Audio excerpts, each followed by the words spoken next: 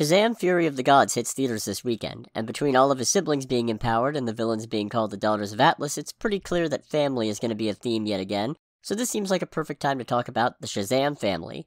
The Shazamily. The current cinematic incarnation is based pretty faithfully off the New 52 reboot incarnation of Shazam. This is also when they officially changed his name from Captain Marvel because reasons.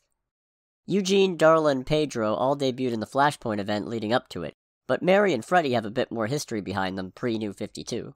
Mary was originally Billy Batson's long-lost biological sister, who went by the superhero name Mary Marvel, but then some stuff happened and her character took a turn into a corrupted, villainous version of herself.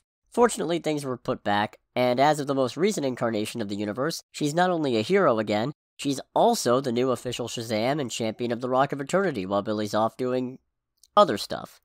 Freddy, in his original version, was a friend and classmate of Billy's who was granted Captain Marvel powers to save his life after he was attacked by Captain Nazi.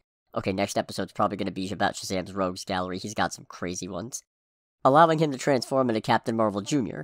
Interesting thing to note, Freddy transformed by saying the name Captain Marvel instead of Shazam, which made introducing himself difficult without transforming back.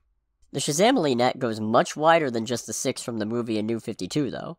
There were also the Lieutenant Marvels, 3 kids also named Billy Batson, who, through a quirk of the empowerment spell, were also able to transform themselves into superpowered alter egos, though they vowed only to do so together and if asked by the main Billy.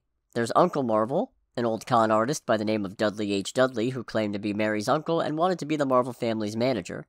They all saw through it, but decided to play along with it just to humor him because old comics are a trip. Uncle Marvel didn't actually have any powers, but pretended as if he did, and would always blame his inability to use them on a made-up condition called Shazambago. My personal favorite is Talkie Tawny, whose origin changes drastically depending on the state of the universe, but in most incarnations is some flavor of magic anthropomorphic tiger. In his original incarnation, he was actually just a regular old tiger with the inexplicable ability to talk and walk upright who decided to come to the USA and try to integrate a human society, though it was later clarified he'd been given a presumably magic serum. Since then, he's been a magically animated stuffed animal, a zoo animal granted magical powers to fight Black Adam and a spell gone slightly askew, and most recently, an inhabitant of a magical realm called the Wildlands, populated entirely by anthropomorphic animals. But regardless of origins, what's not to love about a magically empowered tiger?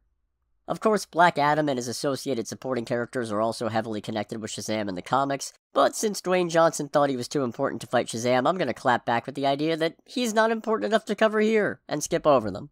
Maybe I'll get to them later.